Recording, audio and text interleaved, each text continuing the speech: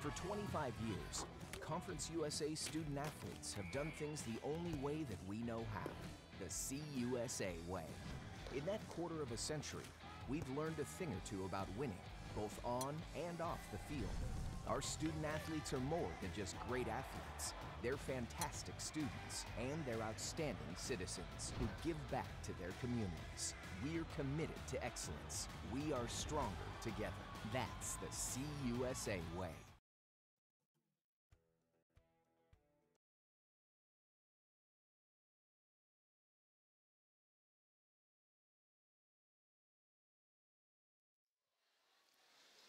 Well, a good Monday morning from FIU. Beautiful pre-recorded footage outside the Graham Center. It's a stormy morning here on FIU in the 305. A cold front rolling through, winter in Miami. That means temperatures in the 60s, but we'll be back to this warm weather soon enough. We appreciate you joining us on Panther Talk Live once again on a Monday morning at the Graham Center. I'm AJ Ricketts. No coach today, kind of a semester wrap-up, if you will, of the season that was, what's coming up for FIU athletics and FIU football in particular. It's hard to believe it's the end of another semester already, really the end of another decade, if you will, one filled with many moments for FIU, including, of course, about a week ago in Little Havana at Marlins Park, one of the most meaningful moments in the history of FIU football. So the question was, how would this team respond moving forward after experiencing success unlike it ever had before? Certainly a reason for trepidation as we got set to head up to Huntington, West Virginia to take on Marshall.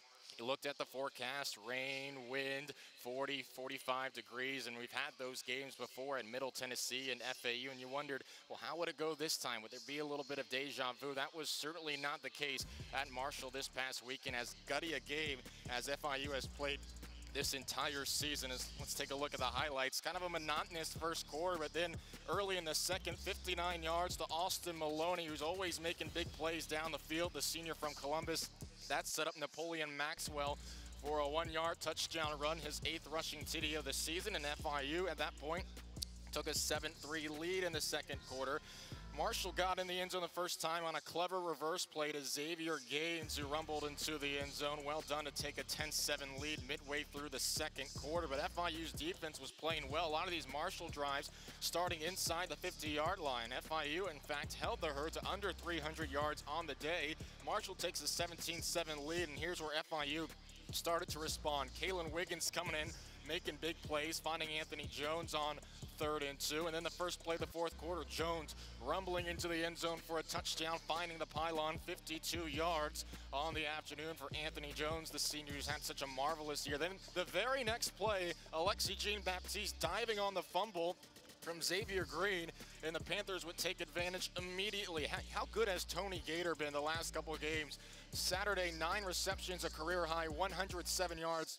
And look at him staying on his feet, making his way to the end zone. He had 227 yards all of last season. He had 107 in this game alone. FIU all of a sudden 14 points in 18 seconds. However, Marshall finds the back of the end zone with 2:16 left to go. FIU has to drive down the field and put up 3 points. This on 3rd and 10. Gator again, yards after catch. He secures a first down, and that sets up Jose Borregales from 40 plus, right hash through the uprights, drills it, and that ties the game at 24, sends us into overtime.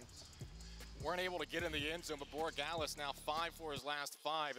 All of those high pressure kicks, converts from 35 there, but Brendan Knox, he had a pretty good ball game, 146 yards, 33 carries, including this gut-wrenching play on the first play from scrimmage for Marshall in the overtime period, and he would punch it in one play later.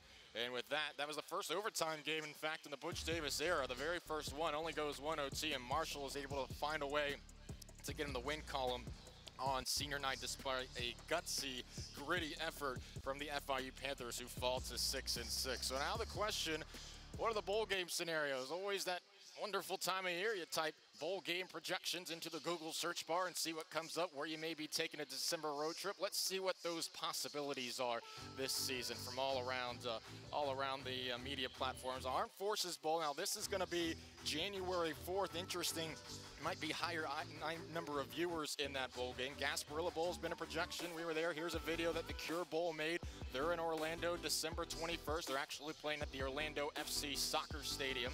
That'd be the first football game, American football game held there, so that would be an interesting possibility, and certainly one in which we could get more Panthers up to the ball game. Cheez-It Bowl, this is just after Christmas, December 27th over in Phoenix at the home of the Arizona Diamondbacks. And yes, the Cherry Bundy Boca Raton Bowl is also a possibility as well. Seen a couple projections there.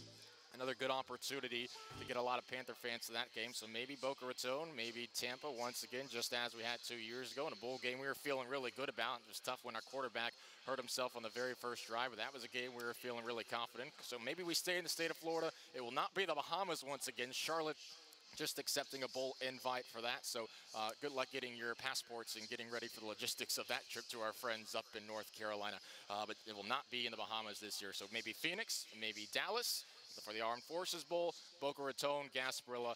We're just going to keep refreshing the bowl projections this week, and stay tuned to FIU football on Twitter as well. So that's kind of a recap of where FIU football stands at this juncture in time, coming off of one of the biggest wins in program history. Very admirable performance. Look, when Marshall scores first since 2013, they're 33-1. They got a field goal there. You thought, well, this might just continue the streak. FIU had a great opportunity to win in a place that has the 4th highest winning percentage in college football. Tough to go up to West Virginia and get a win. Nearly did just that.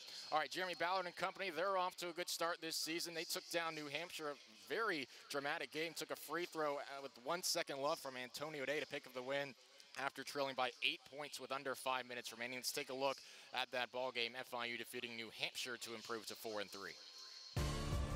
I want to start out by saying I'm really proud of my team. That was a hard-fought game. We know coming in, UNH, very well coached, very gritty, very skilled, and we knew it was going to be a dogfight, and it was.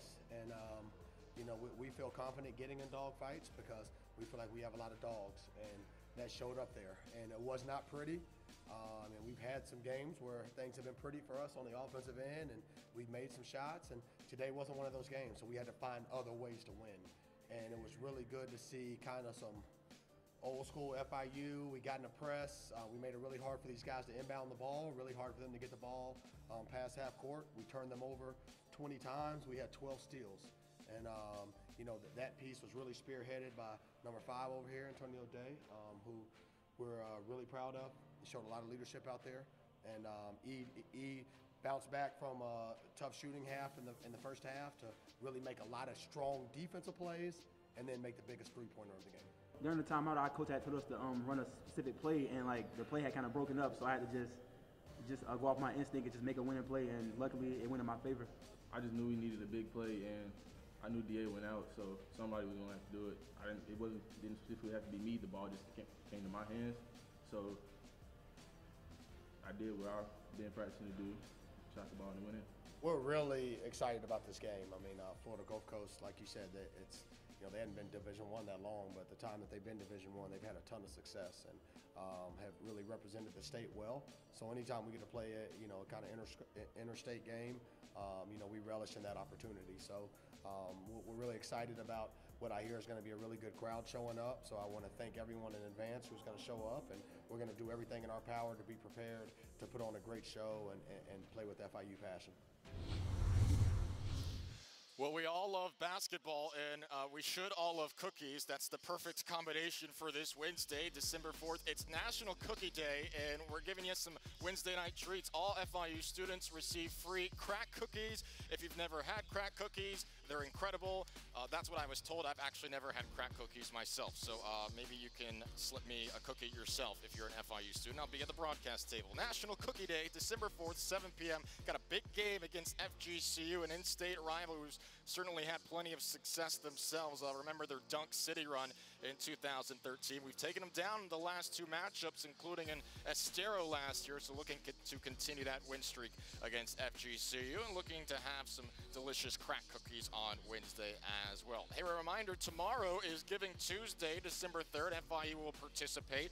Panther families, alumni, and friends can donate to the Panther Scholarship Fund to help offset the high cost of swimming. You can find a link to donate at FIUsports.com. All right, so here's our upcoming slate. Again, Wednesday, Hoops, Ocean Bank Convocation Center against FGCU. Expecting a big crowd for that, for the opponent, for the Cookies, to support our FIU Hoops team that's looking for win number 5 and play Mississippi State, North Carolina State.